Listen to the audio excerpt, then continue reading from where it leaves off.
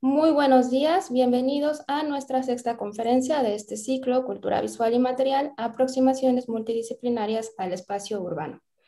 Este encuentro también es coordinado por el doctor Sergio Miranda Pacheco. Agradezco al Instituto de Investigaciones Históricas, a los ingenieros Alfredo y Alonso y a Carmen Fragano por su apoyo en esta emisión. Hoy tendremos la participación de Charlotte Mather de la Universidad de Zúrich. La maestra Mather nos compartirá un análisis sobre la obra de arte Fluvio Subtunal de la artista Lea Lublin, realizada en 1969 en Argentina. En su presentación, la maestra Mather nos explicará cómo es que el plástico, entre otras cuestiones, cuestiona la relación entre el hombre, la naturaleza y la tecnología. Antes de escuchar la conferencia, presentaré la semblanza de nuestra invitada. Charlotte Mather es asistente de investigación y docencia en el Instituto de Historia del Arte de la Universidad de Zúrich, donde coordina la maestría especializada en Historia del Arte en el contexto global. Actualmente realiza un doctorado en el cual explora el uso del plástico en las prácticas artísticas durante las décadas de 1960 y 1970, con enfoque en las perspectivas feministas. En los años 2019 y 2020, fue becaria en la Biblioteca Hertziana, el Instituto Max Planck de Historia del Arte y el Instituto Svizzero de Roma. Ha publicado múltiples ensayos en catálogos de exposiciones y es coeditora del libro Into the Wild, Art and Architecture in a Global Context del 2018. Welcome, Professor Charlotte Mather. Thank you very much for accepting the invitation. We'll listen to you. Thank you so much, Fabiola, for inviting me and also for accepting that I give this talk in English. So I will begin by sharing my screen. All right.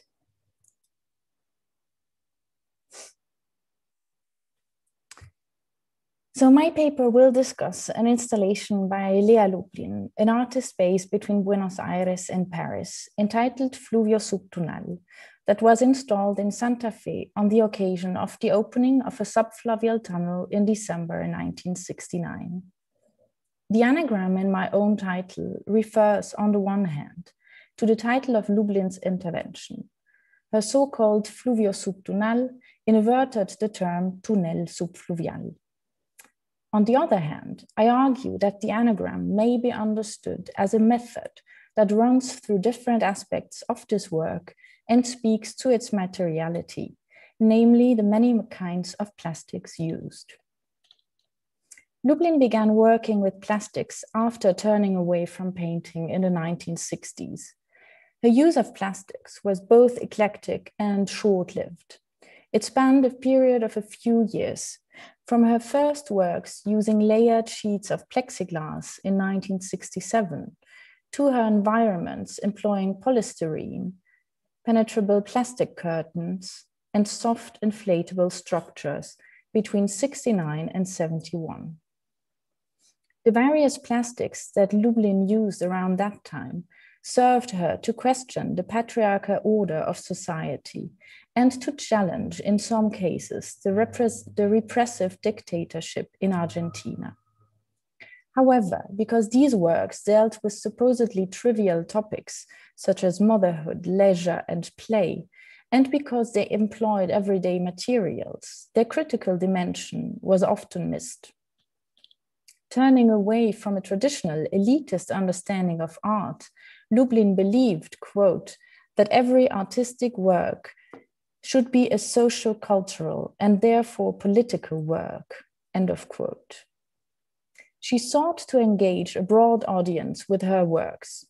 In this context, her choice of material played a decisive role. Neither particularly valuable nor bound to the history of art, plastics were accessible materials, familiar from everyday life. In this sense, as I will argue, they were particularly suitable materials for representing reality. Plastics have been historically associated with being fake, as materials that were initially developed to replace other materials found in nature. Yet plastics have never existed outside of nature, since they are produced from oil-based components and thus from natural raw materials. Along these lines, Lea Lublin inverted the preconception of plastics as being artificial and unreal and used them precisely to address the real and the everyday. In what follows, I will consider how she engaged with the city and its population by responding to a newly built work of infrastructure that transformed the urban quotidian, namely the massive underwater tunnel that connected the cities of Santa Fe and Paraná, and moreover the region with the rest of Argentina and its neighboring countries. Fluvio Subtunal was commissioned for the inauguration of the underwater car tunnel. The tunnel was, at the time, the largest construction work in Argentina and the first of its kind in South America. It was the result of decades of political debate about whether a bridge or a tunnel should be preferred. Accordingly, when the tunnel was finally unveiled on December 13, 1969, the inauguration was staged in a media-effective manner and accompanied by numerous public events, including a presidential visit of General Juan Carlos Onganía for the ceremonial ribbon cutting. However, despite all the efforts of the authorities to stage the opening of the tunnel as a large collective celebration, some reports suggest that the fervor of the population was limited. Reporting on the inauguration events, the magazine Periscopio, for instance, remarked how, quote, there were on both sides on the river speeches, blessings, and bronze mementos, an excess of surveillance and a faint popular enthusiasm, end of quote. Against the background of the state-ordered celebrations of a military dictatorship, Lublin's Fluvio Subtunal stood out as a playful, breathing space. Perhaps the most striking feature of Fluvio Subtunal, besides its immersive and participatory nature, was the plethora of materials used, including numerous kinds of plastics. The artist's choice of materials was by no means accidental. Plastics were, in fact, a key element in the construction of the underwater tunnel. Because the tunnel pipes made from reinforced concrete needed waterproofing, their entire outer surface had to be coated with a mixture of synthetic resins and fiberglass. As the trade journal Plásticos estimated in a 1966 report, around 480 tons of polyester resin, 60 tons of glass fiber, and 30 tons of styrene monomer would be used altogether for the tunnel construction. And a team of over 30 people was specially employed for the plastic impermeabilization. According to Plásticos, this large assignment for this prestigious tunnel construction was, quote, an excellent opportunity to confirm the applications and possibilities of plastic and to demonstrate that great and historical works such as this rely on its valuable and positive contribution, end of quote. Fluvio Subtunal was installed in the ground floor of a vacant building in Santa Fe. Lublin divided the spacious premises of 900 square meters into 9 successive zones. The route was apparently detailed in a flyer to avoid losses and detours within the maze-like environment, according to one press report. So let me guide you through. Fluvio Subtunal began with La Fuente, where visitors, in order to enter the venue, had to step on cubes that emerged from a pond in the outside entrance area, within which inflated plastic cushions were floating. According to the artist's project description, the next section was accessed through foam rubber ramps or a trampoline. Once inside, visitors found themselves in the Zona de los Vientos, They had to push their way through elongated, inflated plastic tubes in different translucent shades hanging from the ceiling. These air columns, as Lublin called them, were supposed to be in constant motion through intermittent ventilators. In order to access the next zona tecnológica, visitors passed through a translucent plastic curtain. Photographs of the workers who had constructed the tunnel were projected on the curtain, creating an immersive environment that was also a tribute to the immense workforce involved and gave visibility to the otherwise invisible anonymous workers. Immediately after, 15 television monitors showed what was happening simultaneously at other points of the installation.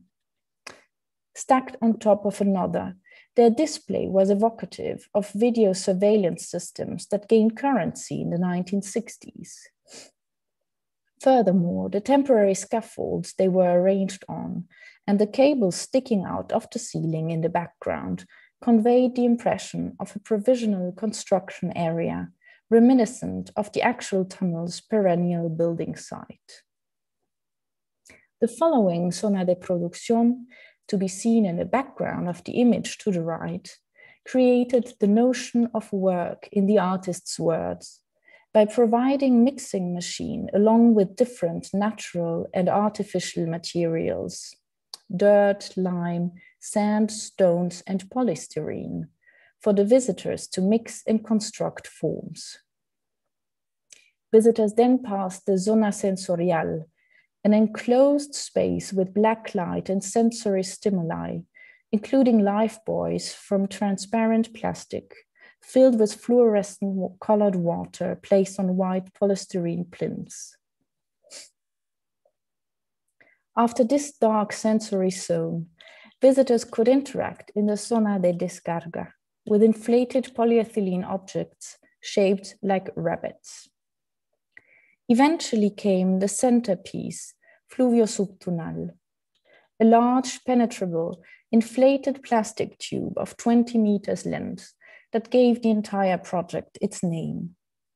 Of great importance for the project was that the tunnel be made of translucent material.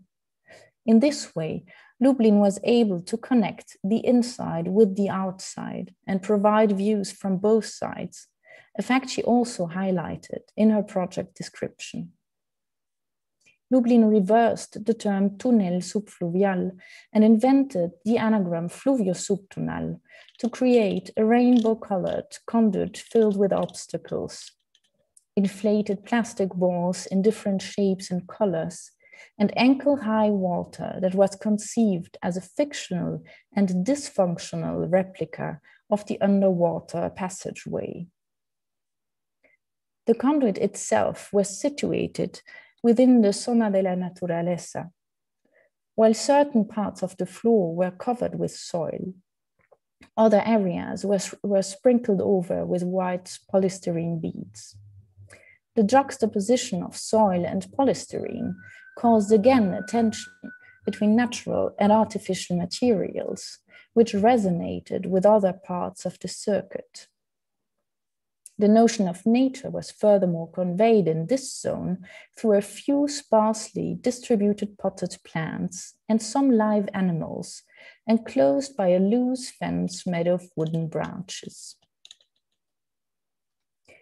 Last came the zona de la participación creadora, which consisted in some shooting galleries.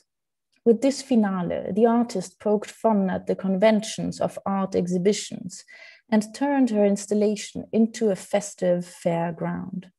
The targets to be shot at were vaguely reminiscent of abstract painting. Teasingly, Lublin invited the visitors to participate creatively in her work by shooting at pictures, thus encouraging them to perform an iconoclastic act.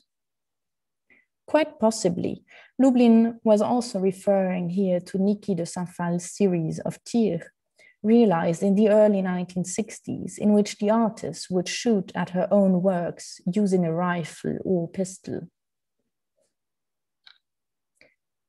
According to the French critic Pierre Restany, who saw Fluvio Subtunal shortly before its opening, quote, "The people of Santa Fe had embraced Lea Lublin's undertaking. It was part of their world, the celebration of their tunnel," end of quote. Likewise, Isabel Plante has later observed that, quote, "Fluvio Subtunal was conceived for a city whose urban structure and everyday habits, organized to a great extent around the Paraná River, were profoundly affected by the construction of the Hernandarias tunnel," end of quote. Lublin's installation drew from the immediate reality of the local population and offered them a sensual, playful tour along various topics related to the tunnel, literally merging art and life, as announced on the colored strips of paper that served as a wallpaper in one corner of Fluvio Subtunal, where transparent plastic pillows were lying on the floor, filled with partly colored, partly foaming water. Lublin's choice of soft inflatable plastics for this environment was guided by the desire to address and involve the local population. Restany, in fact, described Fluvio Subtunal as a sociological demonstration. And Lublin later described how her choice of materials was generally, quote, "determined according to the necessities of what I propose," claiming that she had used inflatables and transparent colored plastics, quote, "to motivate the public into participating in a real event taking place in town," end of quote. Along these lines, she apparently understood plastics as accessible and inclusive materials, presumably based on their association with the everyday. In fact, plastics have often been understood as democratic materials with regard to their accessibility in terms of price and their mass distribution, in contrast to rarer, more valuable materials. During the press conference before the opening, Lublin suggested that Fluvio Subtunal was, quote, "something parallel to reality," emphasizing the link between her intervention and the actual tunnel. And she described the work as a, quote, "poetic situation such as the inversion of reality," end of quote. Elsewhere, she reasserted that the, quote, "inversion of reality allows the aesthetic experience to become vital," unquote. This understanding was echoed in the press reviews, with one report characterizing the artwork as an antithesis of the work of engineering, and another calling it a sort of anti-tunnel. Continuing this line of thought, I argue that Fluvio Subtunal was based on the principle of the anagram, starting with the title, through the dysfunctional plastic tunnel that was filled with water instead of leading underwater, to the representation of nature by means of artificial materials. I therefore suggest that one could read the entire installation in reverse. For instance, as the magazine Analysis remarked, the space created by Lublin belongs to those non-ordinary and magical of fun fairs. Indeed, an essential aspect of Fluvio Subtunal was the rupture with everyday life, the literal extraordinary. In terms of an anagram, the funfair atmosphere could be understood as an oblique allusion to the gloomy political context, and the sense of playful leisure as a reference in reverse to the laborious work on the tunnel. Reading Fluvio Subtunal as an anagram furthermore helps to understand how this work explored the frictions and junctions between city and river, plastics and organic materials, technology and nature. Lublin explained before the opening how her intervention explored, quote, "the possibility of integrating oneself as a living organism into the world where technology is the complement of nature, like the tunnel, unquote. Elsewhere, she also noted how the work departed from, quote, the opposition of the concepts of nature and technology, unquote. And she later described this environment as a parallel nature. Likewise, Restany also underscored the juxtaposition of, quote, nature in itself and nature for itself in Fluvio Subtunal, of the ontological given of the universe and natura naturans, and of the objective reality and the product of human activity, end of quote. Lublin's Fluvio Subtunal played with the juxtaposition of nature and artificiality, or rather human intervention in nature, by means of the media and materials used. Lublin referred to the plastic tubes in the wind zone as air columns. Elsewhere, she described them as a sort of forest. She thus used plastics to suggest natural phenomena such as wind or trees. On the other hand, certain elements from nature serve to point back to technology. With the water that flowed through the central plastic tunnel, the artist took up the idea of the closed circuit and applied it to the element of water. And water is in fact commonly used as an analogy for electricity. What is more, according to Lublin's plan, the water within the tunnel was meant to flow constantly and to be connected by a closed circuit system with the fountain at the entrance. This, in turn, alluded to the closed circuit monitors, which transmitted the events and monitored the visitors within the installation by means of cameras installed along the itinerary, displaying images that were both real in the sense of live and unreal in the sense of virtual. White cloud-shaped panels made from polystyrene hung from the light blue painted walls and from the ceiling above and around the plastic tunnel. Just as these clouds seemed to have sprung from a picture book rather than actually try to imitate real clouds, the nature that gave this zone its name was primarily a schematic representation of it. Numerous artists actually employed plastics at the time precisely to articulate a not alienated or otherwise disrupted relationship with nature. In Italy, Gino Marotta, for instance, created trees and animals from translucent colored perspex, contrasting naturalistic forms with artificial colors and materials. Marotta later pointed out that his works were both produced and presented like advertisement, making them a sort of commodified nature. In a forest of mint installed at Galleria Tartaruga in Rome in 1968, Marotta hung dazzling green plastic strings from the ceiling that could be traversed. Additionally, a mint aroma was diffused in the air, and mint-flavored sweets and spirits were offered to the visitors, turning this installation into a multi-sensory celebration of nature as artifice.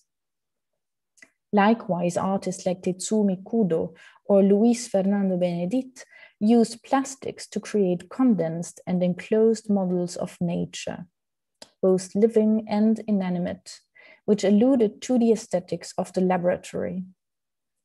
All these artists understood plastics as part of their environment and reality. In the late 1960s, plastics already belonged to a novel notion of nature after nature. It was therefore no contradiction for Lublin to claim, quote, "I want to produce a parallel nature for the viewer to come into contact with reality itself," end of quote. In conclusion, Lublin's use of plastics aimed at the exact opposite of the conventional associations with this material, commonly dismissed as the epitome of mimicry, cheap counterfeit, and deception. and as the antithesis of genuine primordial nature. Her persistent juxtaposition of polymers with organic substances, such as earth, water, live animals, and people, emphatically highlights the artificiality of these materials. In her works, however, it is precisely plastics which function as illuminative instruments to grasp realities, making visible the otherwise invisible. The material's artificiality therefore serves to deconstruct the hegemony of supposedly natural substances in terms of authenticity and to reveal the construction of reality.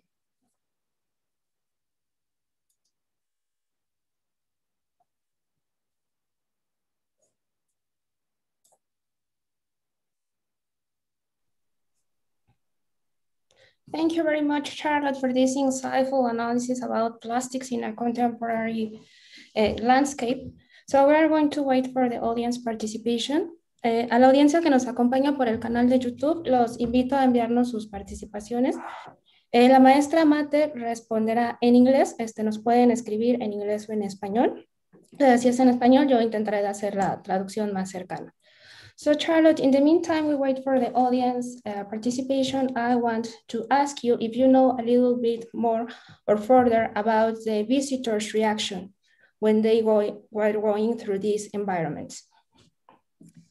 Yes, so unfortunately, I should start with saying that there is rather little archival material that is preserved about this work because it was it was organized by the Istituto Torquato di Teia, but since it was not in Buenos Aires, but it took place in this vacant building in Santa Fe, there is rather little that is preserved in their archives in Buenos Aires. And so I can only base my understanding of the visitors' understanding of the work on the press reviews, which I was able to access, and on the photographs.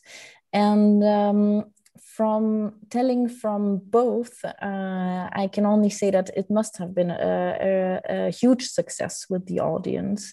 It really seems, you can really see people enjoying themselves in the installation.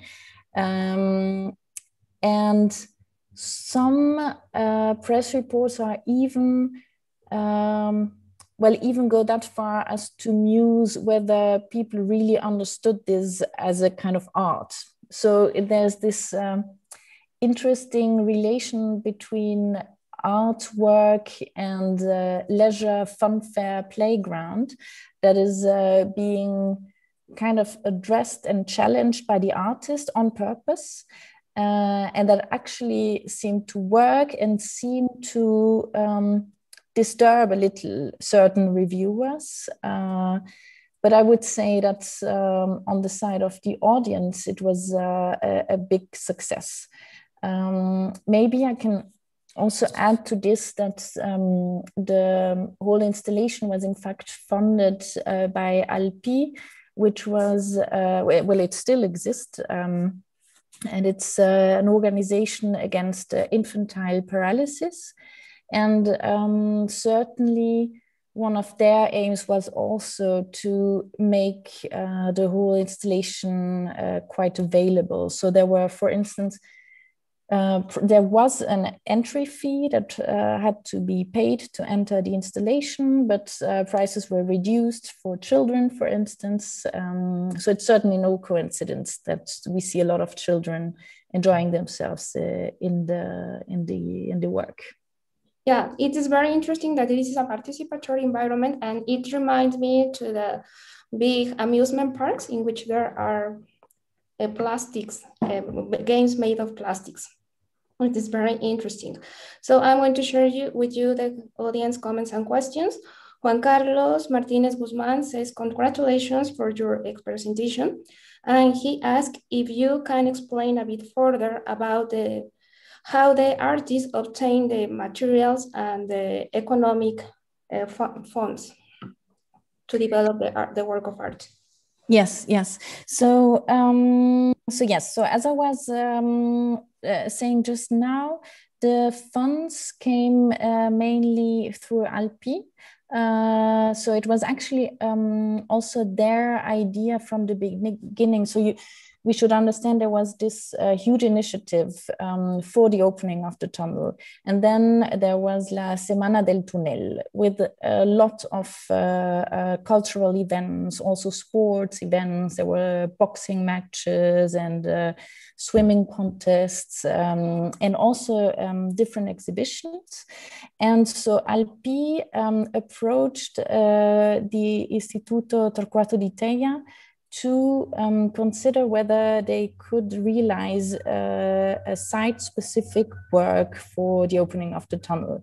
And since Torquato di Teia, they were at the time precisely working with Lea Lublin, who had just recently installed similar environments in Buenos Aires in their main seat, they thought of asking Lea Lublin. And the funds came then through Alpi, and they in return received the entrance fees of the show. And then there were all the materials. It was a huge, actually this participatory aspect of the work is very interesting because it already starts in the preparation. So to obtain all the materials that were used, the artists, helped by Paolo Antonio, who was from the Torquato di Teia, they sought to collaborate with many firms that were in Santa Fe. So they had a lot of sponsors. They had sponsors in terms of the materials that were given to use, but they also had a lot of sponsors in terms of collaboration. So a lot of people who were helping in doing work that was actually a benevolent work. Thank you very much for your answer, Charlotte. Antonio asked if there is a critique about the plastic sustainability and if it is considered in the artist's work. Yes, thank you. That's also another very great question. It's actually what initially started my interest in plastics and the use of plastics in artworks of the 1960s, because obviously from today's perspective, I was kind of puzzled by the many artists who were using plastics at the time. And I was wondering, well, I thought there must be some relationship with the environment. Then during my research, I had to learn that, that actually these concerns came a little later. So the realization that plastics are toxic for the environment came around the late 60s, and really I would say in the mainstream rather in the early 70s. So it actually didn't really play a role at that time. Obviously there is there are certain reflections in other artists, like the work of Tetsumi Kudo, whom I was showing briefly before. But I think with Lea Lublin and many other artists at the time, it's still it is still not really a topic, but it may have also played a role in the fact that Lublin then stopped entirely working with plastics in the early 70s. So even though I don't have proof of this, I think it is very possible that this realization that really came at this point may have also played a role. So she and many other artists really stopped using those materials then in the early 70s. Okay, so according to this work of art, could you say that plastics has been one of those materials that have blurred the distinction between nature and culture?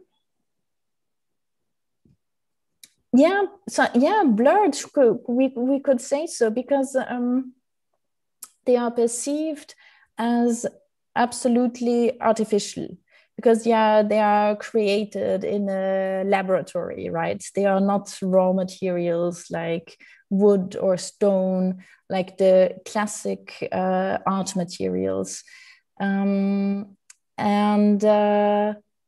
they also their aesthetics is very artificial, in the sense that they do not resemble anything that we may encounter in nature as such.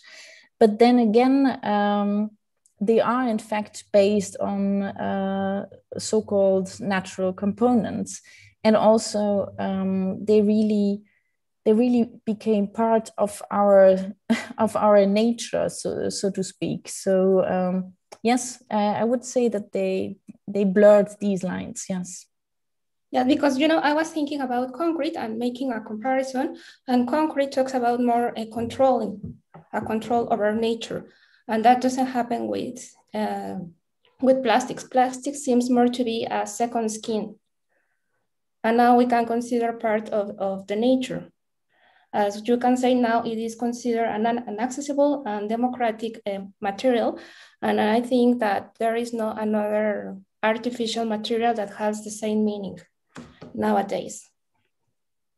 Yes, I really like this idea of concrete as a controlling material. And I think it's quite, well, I don't know if it's funny, but in a sense, in a way, plastics has also become a controlling material, in the sense that today it controls our environment by being such a toxic substance that is clotting our oceans. But yes, it's very different. Plastics is much more. There was one exhibition which called them mutant materials. That's also maybe a useful term, as opposed to controlling, right? So more this something that is not really graspable. That is because in fact, plastics are really plastic in the sense, really in the sense of the word, that they can have many different appearances. Plastics is a very general word that can mean materials that are transparent but also opaque, that are hard or soft, that are rigid or flexible. So it's an entire family, and there's nothing really that we can grasp, but nevertheless we all kind of know what we are talking about when we use the word plastic. So yeah, there is a very different aesthetic, but as you say, the use is very similar. At the end, it is a material of control. So Antonio Gutierrez asks you, so plastic can be seen as the final material to build a border between the organized cities and the chaos of nature?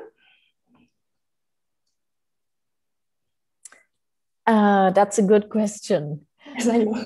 I'm quite impressed too. Yeah, I'm not sure, to be honest, because there's something of both, I think, in plastics, because they are, as I was saying, because they are so not graspable. I think they can have both, and they can also pretend to belong to the world of the city, to the more controlled world. They can also be used in building, for instance, but they can also pretend to belong rather to nature. So maybe they can be both, depending on how they are used also by different artists and architects, for that matter. Yeah, I think that's a very interesting point of the plastics, because as you say, we can use it in a daily items very close to our lives. And it also can be used in a large engineering or perhaps architecture projects. And I think that that makes a big difference between other industrial materials. Yes, yes, it's much more related to our everyday than other industrial materials. I totally agree. It's so present, and we also have to imagine, I mean, obviously today they still are, but today many designers are also trying to avoid plastics. So they are using bottles that are made, again, of glass, or bottles that are made of wood or whatever.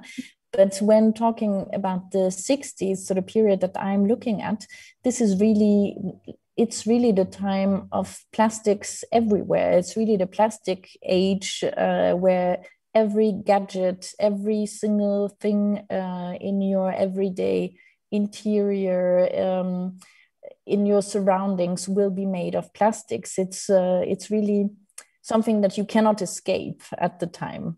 Exactly. That's very true. I have another question. This work of art, Fluvio Subtunal, has been recently displayed. Yes, it has been at a brilliant retrospective of Lea Lublin in Munich. So it has been reconstructed, which is always something that is very difficult to do. And I think the curator, Stefanie Weber, who is really a brilliant curator, she really did a fantastic job in trying also to reinterpret the work and adapting it to the new situation, because obviously there is no kind of fetish of the original material, because all the materials are gone. So you need to recreate the entire thing with new materials, and so it's nothing that is it's nothing easy, but I think it was as well. Well, obviously it was different in that context because it was in a museum and not in a space that was reused for a temporary project. And also, obviously, Lea Lublin by that time was, but she was already then an established artist, but by now she has really become a canonized artist, if I may say so. So there is obviously a different meaning in entering the same work, but it is interesting to think about the possibility to reproduce such works that were ephemeral in the beginning. Great. Yeah, I have a question about that, because I want to ask you that if you think that the new materials used in this new exhibition have changed the meaning of the work of art. Well, the new materials, I mean, they are very similar materials. It's so I don't think, no, and I think the artist herself, she wouldn't have laid much emphasis on the material. Yes, obviously, I wouldn't be talking about the materials else, but not on this specific material. So she was interested in the more, let's say, in the materiality of plastics and what they meant, but not in this specific object. So in preserving, actually, I mean, these works were also very fragile, we must also say. So she gave also instructions when the tunnel was reconstructed in Medellin for the Biennale d'École Teher, and she gave very specific instructions that people should enter only barefoot, and that the floor should be very clean, because obviously the foil was very thin, and so it would easily break. So yeah, I don't think it changed the meaning, and I think she would she would have been totally okay to recreate the work with new materials, as long as it's retained the original feeling and meaning. Okay, thanks, Charlotte. So I am going to give you my comments about your presentation. I really like and appreciate how you explain the politics of plastics, as you say. By commercial means, it has become an accessible and democratic material. We all understand that. And also it has changed our perception of nature. How we have an interaction in artificial or natural environments. So I don't know, Charlotte, if you want to add something else? No, I don't think. I mean, I really enjoyed the questions that were asked, I must say, and I think it will really give me further thoughts. So thank you so much for all these great questions. Thanks to you, Charlotte, for those insightful analyses and your answers. So I think that we don't have more comments and questions. So on behalf of the Institute of Historical Research and Dr. Sergio Miranda, I thank you a lot for your participation. And I hope we can still continue working together. Y a toda la audiencia que nos acompañó por el canal de YouTube, también les agradezco mucho su asistencia y participación. Los invito muy cordialmente a nuestra sexta conferencia, que será el próximo jueves y será dictada por el doctor Sergio Miranda. Él realizará un análisis sobre el espacio de Tlatelolco relacionado con su historia, memoria e identidades. Muchas gracias a todos los que nos acompañaron y al equipo técnico del Instituto de Investigaciones Estéticas y a Carmen Fragano, que recibió sus comentarios por el canal de YouTube. Muchas gracias a todos y hasta la próxima semana. Gracias.